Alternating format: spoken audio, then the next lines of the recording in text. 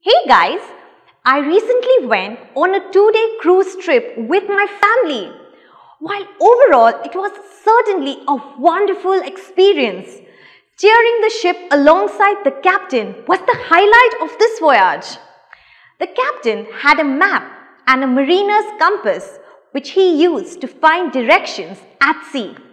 A compass consists of a magnetic needle and its north pole always points north. And I got an opportunity to witness this firsthand during the voyage. The best part of my voyage, however, was experiencing the earth as one big magnet, which is what it is.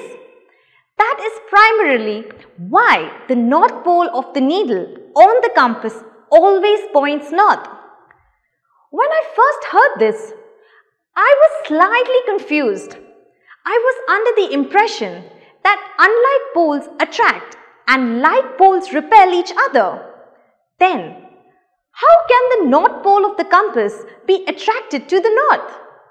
So, I discussed this with the captain and he explained to me that the Earth's magnetic north pole is actually near its geographic south pole and its magnetic south pole is near the geographic north pole. That is why the compass needle always aligns itself in the north-south direction. The north pole of the compass needle gets attracted to the Earth's magnetic south pole and therefore aligns itself facing the north direction. Isn't this interesting? Towards the end of our trip, the ship's captain gifted me a bar magnet which I brought back home with me. A few days ago, I was cleaning the shelf above my desk when I accidentally dropped a whole bunch of pins all over my desk. Out of sheer curiosity, I placed the magnet on the desk.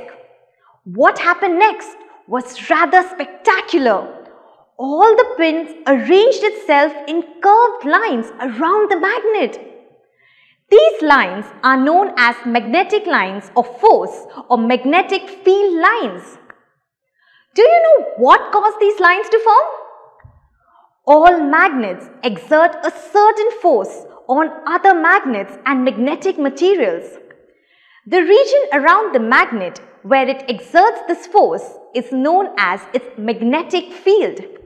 So, when I placed the magnet where the pins had fallen, it exerted its force on the pins, causing them to arrange themselves in its magnetic field. These field lines always extend from the north pole of a magnet to its south pole, and they never intersect each other. Since magnets are strongest at the poles, the lines of force are more crowded near the poles. I'm still in awe of how much I learned about magnets on the cruise trip. I should definitely do more such trips. See you next time.